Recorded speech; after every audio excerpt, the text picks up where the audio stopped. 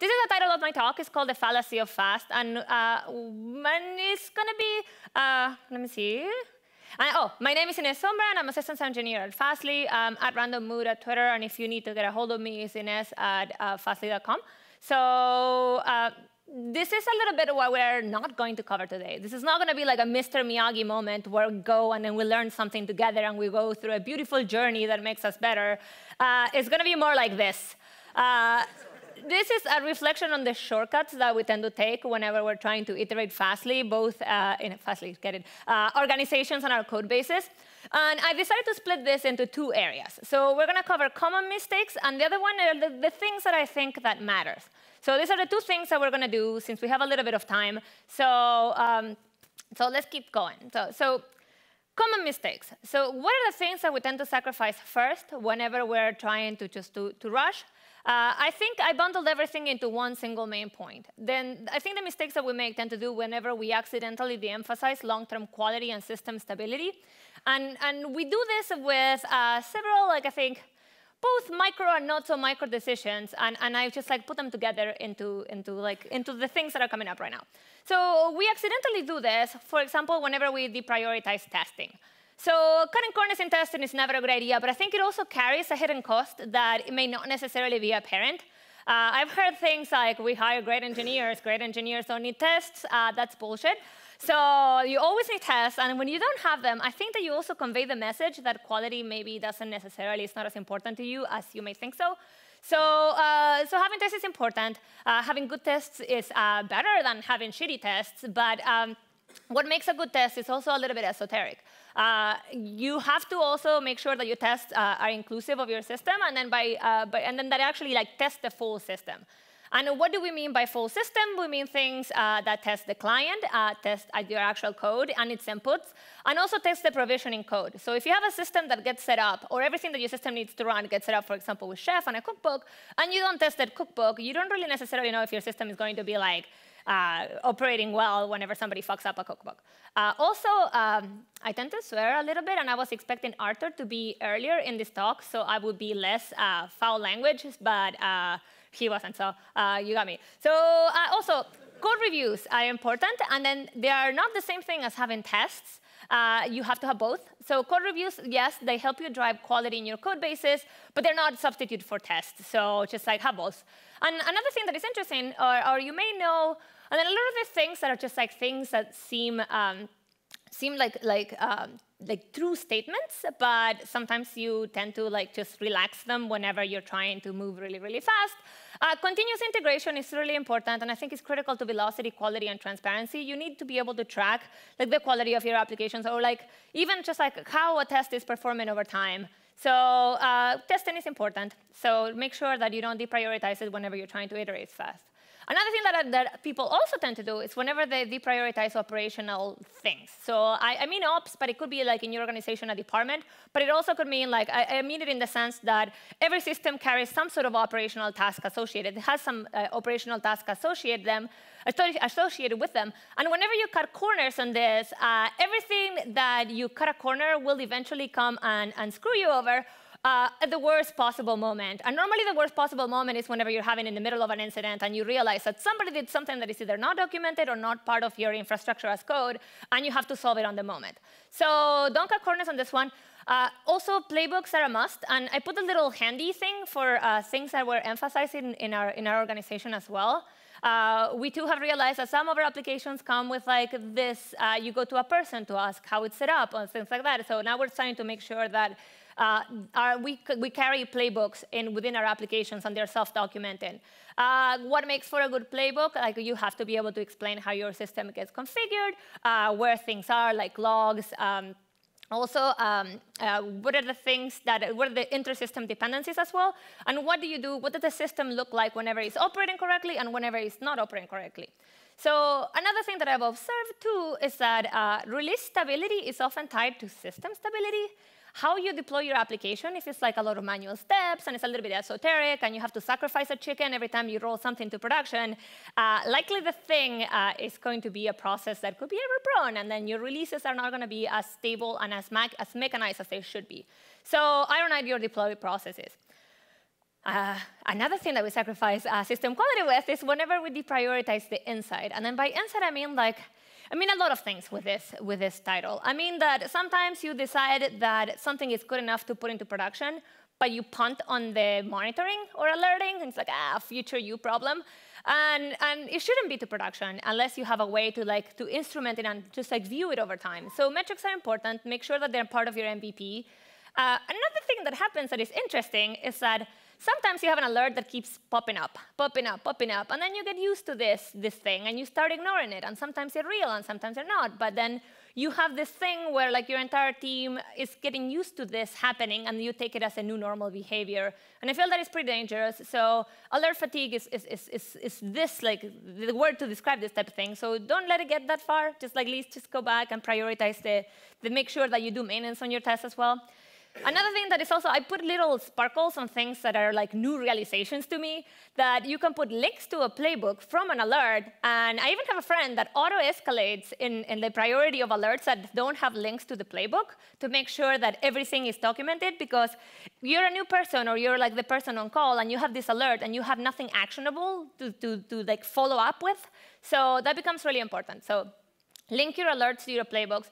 And also don't ignore error handling and security. Error handling is something that we could be talking a lot more of. But there's even a paper that I have as a reference where they describe that catastrophic data failures in applications are often the cause of not handling errors correctly, because they bubble up a few levels and the level above just drops it. So this is important. Don't deprioritize it whenever you're going fast. And this is another corollary, which is deprioritizing knowledge. And then by this, I mean the system, the way that your system is constructed, and then the dependencies of your system ought to be explicit. And also, whenever your system depends on something like a database, knowing a little bit of your database is really, really important. You just not grab Mongo out of the bag and then just decide that this is going to be your primary data store without knowing a little bit more of the operational inner workings of this data store. Also, I feel like having one person that is the go-to person, and this one is slightly dangerous. You should deprecate this person, and you do that either with your playbooks, information about your system, or you actually put somebody that becomes the first level of the first tier, and then you just continue deprecating people. So, and these are one of the things that we learn, or these are the things that are just my observations on this one. It's yeah, fine, tests are important. You shouldn't sacrifice them. It's important to test the full system because you're not yet done whenever you test your code base. Inputs matter, so you shouldn't assume that it's the best, you're always going to get the best case values. You should make sure that your system can stay up whenever you get values that are not necessarily the ones that you expect. So test it fully, test your provisioning code, because nobody really does that. Or a lot of people don't necessarily do that and think it's very easy, because sometimes your provisioning as code make it not necessarily as straightforward. But I think there's a lot of value in just spending that time. Also, we're in this time of microservices, and every time I hear the word microservices, I want to chug some sort of alcoholic beverage. But right now that we have microservices, I think then you end up being responsible for this service that you as an engineer have control over. And this also implies that you actually have to level up operationally, you have to be able to support the thing, and things that you may not necessarily have thought that they were important now become things that you have to be at least well-versed in. Architectural choices made in a rush always tend to stick around, and something that you didn't necessarily think was important when you launch a mini service, for example, replication, or how would you scale it up or down, become things that could either limit your capacity to grow the service whenever you actually need it. So let's now, since we went through everything that we could do to fall in our faces and the things that impact quality on the longer term, let's reflect then about the things that do matter whenever we're building systems, when we're high up building our applications. So I think minding system design is super important, and that is my ode to Texas. Yeah. So you go in a truck and it's just on fire, and it's great, and you can actually have a lot of fun doing this. But I think simple and utilitarian design takes you a long way. So just well understood components are well understood for a reason, and you can trust them, and you actually know how to do them whenever you're super exhausted. I think also another problem that we tend to run into is when we're trying to go super fast, we delude ourselves that maybe our problem is unique, and then there's nothing out there that solves it. And sometimes we don't have the time to actually figure out that maybe there is something that solves it, or maybe like with a plugin, like is something that would take us 90% could be the thing that is just also well understood as part of our infrastructure. So mind the not invented here. Just like be careful whenever you believe that you have a special snowflake. Maybe sometimes you do, but maybe sometimes you don't. And another thing about system design that is very important, or that is very handy, is whenever you implement things behind and put things behind feature flags and on and off switches. So you can kill, like you can actually achieve graceful degradation. And also you should test them, because what good does you an on and off switch if whenever you have to turn it off, like that thing doesn't work. So mind your system design. Mind your system limits is important too. You should rate limit your API calls, especially on calls that are public or expensive to run, because sometimes when you have a public API, you don't necessarily understand how users are going to like use it. So rate limiting and tracking like the API calls is also very important. Another thing that is like that is interesting, or something that I've learned recently, is like another approach too, or a complementary approach, is to be able to prioritize your systems and rank them. What are the things that are absolutely critical, and which data is absolutely critical to the well-functioning or like the well-behavior of your system, and what are the things that you can drop? For example, something that could be expensive that is not critical, maybe the thing that by shutting it off with your off switch, like provides system availability when, for example, you're under attack, or when things are not necessarily going great. So, and this is another one. There's some value to capacity analysis, even though you may have cloud environments, or you may not necessarily have traditional hardware. And I've learned this recently myself.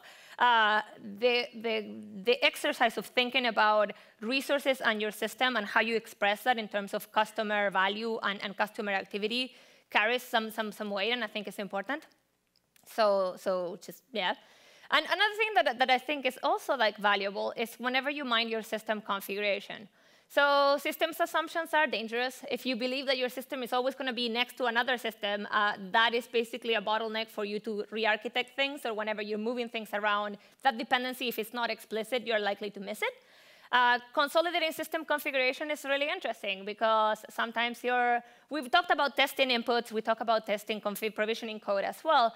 But also there's something that becomes a little bit more complex whenever your system either takes its input and configuration from a data bag or a config file, and whenever you don't have them standardized, you have one system over here that takes it from a data bag, the other one is just like a config file, and the other one, which is the worst system that you could ever deal with, is whenever they have things hard-coded.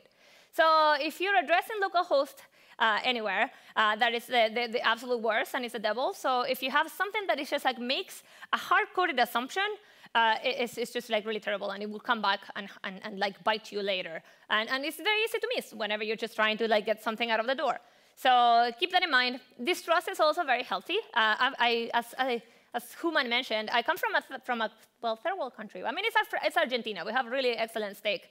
But every time somebody tells me something and doesn't put a caveat on it, I just like immediately distrust it. So you should distrust a lot of things too, and just keep a healthy distrust. I'm not saying that everybody's out there to get you and you should be paranoid, but sometimes your clients, even if they're internal, can actually like hurt your application.